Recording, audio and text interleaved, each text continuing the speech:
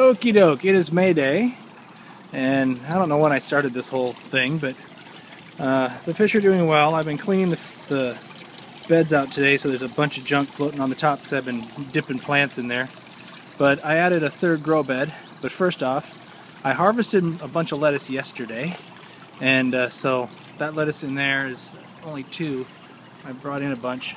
Strawberries, even though it's probably late in the season for strawberries, they are putting fruit on. You can see one way down in there, inside there, and all of them have fruit on now.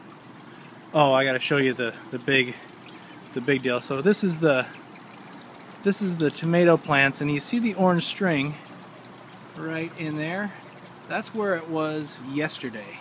So it's grown about 3 or 4 inches in a day, and I got to show you the overall structure. It kind of got crazy. I've gone totally redneck. I'm from Iowa, spent some time in the South, and so I have the right to be redneck. I think I've earned it. And so I had to build this frame in order to hold the strings that I'm going to let those tomatoes grow up. And yes, I'll be harvesting them off of a ladder. This is my second rock bed. I actually got the hydrated clay, and that is some really great stuff. The comparison, this took 2 bags of clay to do this bed, which ran about 30 bucks a bag, so it was 60 bucks. These other beds, I used pea gravel, which was about 6 bucks a bag. It took 4 bags, so it took about 24 bucks to fill that. And you can see how the sides on that aren't bowing out. It's just easier to work with. I think it's worth the money. Look at how this is bowing out. I would never be able to lift this thing, whereas on this one, no problem. 2 guys grab this, haul it inside if need be, whatever I need to do. I can move it around real easy. This is an iceberg lettuce I just transferred from the other bed.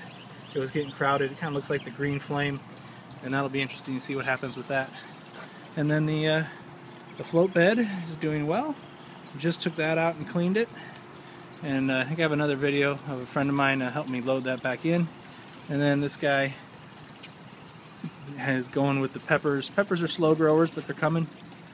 And the watermelon's just not really doing much, and I'm not exactly sure why. But I'm gonna just let it go. Who knows? If it works, it works. If it doesn't, no problem. I keep working on this swirl filter. I think this is working. It's not fantastic. I need to change a few things around, but it's a start, and that's all flowing back into my sump. And that's about it.